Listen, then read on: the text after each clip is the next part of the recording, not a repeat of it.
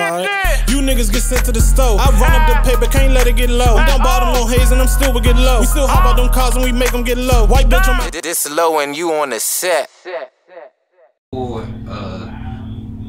You go through your DMV like that year.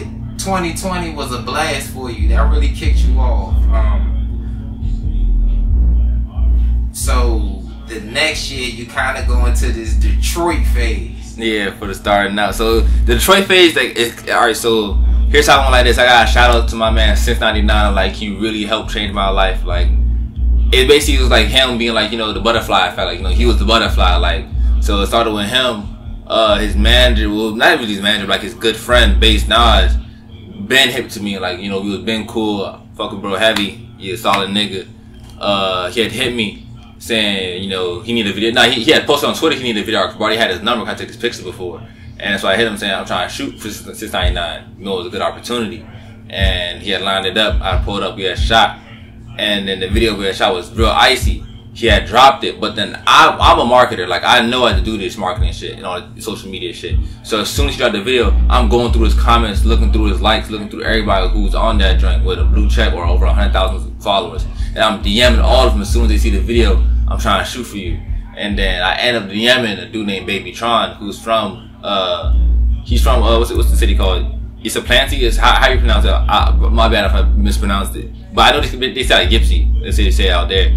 But he's basically considered a Detroit rapper overall. Right. And so I DM'd him, and he had DM'd me right back saying, let's do it, let's shoot. And then so I ended up going to Atlanta later that month in January, and he was out there too. I was going to Atlanta for some other shit. It wasn't going out there directly for him, but he's happened to be out there. So I ended up shooting a video for him, and he was just fucking with it so heavy. And then I took the liberty on myself to go to Detroit and just put my feet in the ground, like really just get out there and just start working with other Detroit artists.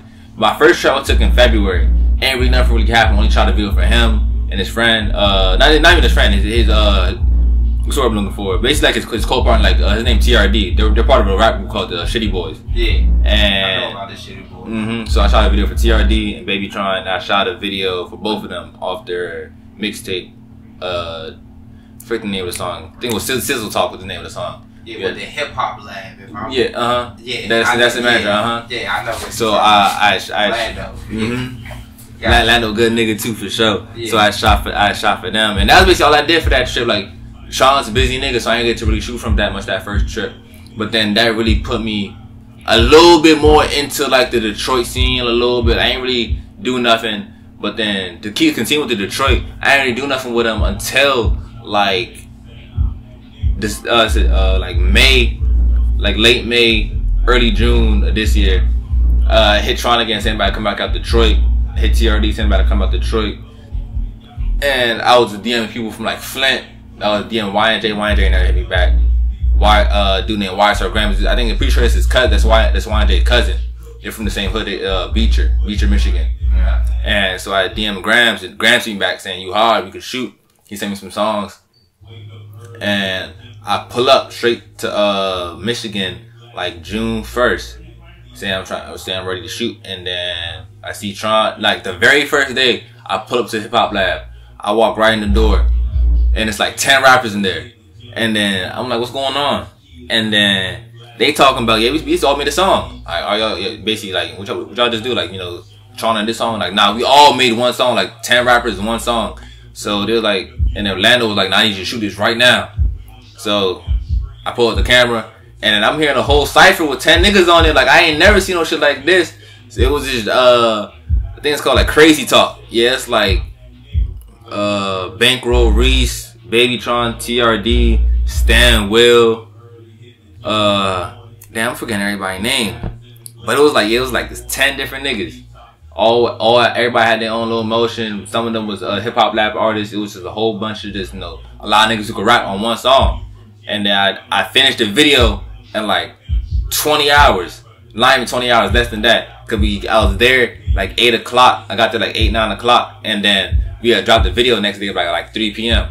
So, and it was crazy effects. So if you watch the video got crazy effects. So I was like, cause I was really trying, cause I knew my marketing strategy for Detroit was to make sure I drop whatever I shoot the next day, so niggas is seeing what I'm doing while I'm out here. Right.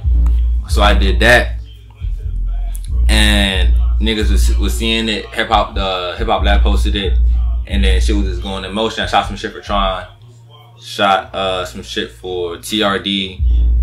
Now some shit with Tron and TRD on it. Shot some shit for Stan Will, and then shot some shit for some Hip Hop Lab artists. And then I pulled up on Grams in Beecher. That was like an hour drive, and we had shot some shit with him and Crispy Life Kid, who's one of Ice for Vessels artists. He's part of IUR. And then we had shot a video in front of a Checkers. Like the Checkers in Beecher, like they're real popular. Like, you know, there's not as many rappers. Like there's a lot of rappers out here, but like out there it's kind of similar. But it's like the clout they have out there for having like 30,000, 40,000 followers is way more important than it is out here. So like they treat them niggas like they was super superstars. I'm not saying they aren't, but they was like, they let them come to Checkers, take over the whole Checkers at 3 o'clock in the morning. We shot a whole video inside the Checkers. It went crazy as shit. That's dope. So right after that, I ain't finished that video probably for like 3 or 4 days. I was just shooting so much at that point. Niggas finally catching on to the wave and shit. So then right after that, I met GT. Matter of fact, the same day we shot Crazy Talk, I met GT in the studio, part of Wavy Gang. And I was like, let me shoot for you, because I knew who he was as soon as I seen him. I was like, let me shoot for you. And he had asked Baby Tron, is he icy? I'm like, and Baby Tron was giving him the look like, done, he shooting my shit, of course he icy. So then I appreciate Baby Tron, that co-sign was that helped me out with that one. And GT was like, alright, cool, gave me his number, locked it in. Like, matter of fact, I didn't even lock his number in. I texted or called him, but I remember I knew I had his number for a fact. I ain't followed him on Instagram yet, nothing. But I kept texting him, because I was trying to shoot so much, like I knew I had to get a GT shoot before I left. Right. And he wasn't texting back. I hit him on the gram saying, bro, this is you know, a house party from the Hip Hop Lab the other day. I'm trying to shoot. And he finally hit me back saying, and he said, I appreciate you for you know, remind me and shit.